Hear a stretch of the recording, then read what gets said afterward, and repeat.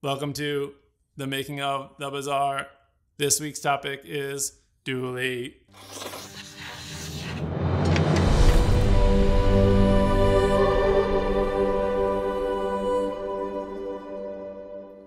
Who's Dooley, you ask? Dooley is a sentient AI. He's a cute little round robot. We knew some things about Dooley, but we didn't have any details. We thought about some of its strengths and weaknesses and decided that it would be a shielding character and that would be one of its greatest defensive strengths. And for offense, it would be a build-up type of character that excelled in longer fights, but not so much of a burst character. What we really needed for Dooley was a central mechanic, something that the whole character is based around that feels unique and different. So we set every designer upon the task. We said, next week we're gonna have a meeting, bring your best ideas to it. And this led us to a couple of core ideas that we thought would be pretty cool. For example, someone said, hey, Dooley could have a heating up mechanic. Another suggestion was a functions mechanic, which said Dooley had a core, and when the core activated, it would trigger all the functions. And then there was a version where the core just accelerated all your items, so when Dooley's core triggered, it would just move everything up. And we also had a tech tree sort of version, where the core had a bunch of different tech trees it could branch into.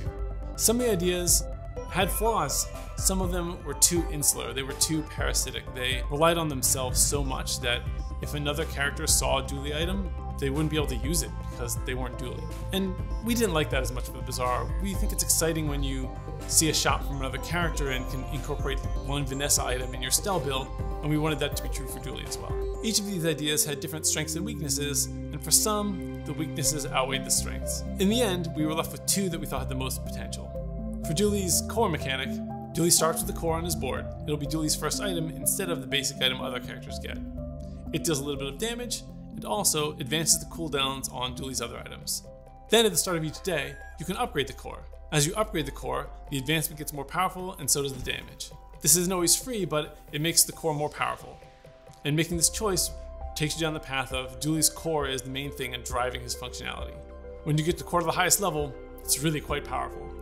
So we have a core mechanic in which Dooley has a core that can be upgraded over the course of the game, and a heat mechanic, in which Dooley builds up heat and then dissipates that heat somehow. And Dooley's other items check that heat level and have different results based on where you were. It felt like a classic mecha game, where you've got a lot of powerful things, but they build up a lot of heat, and if you don't manage that, you set yourself on fire.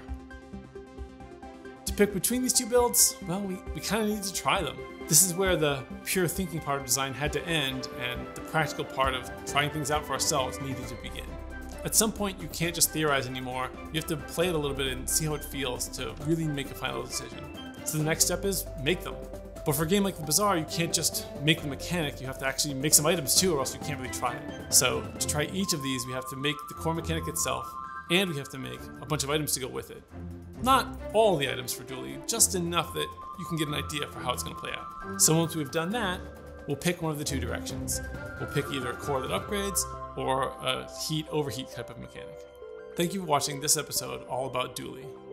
Join us next time on the Making of the Bazaar.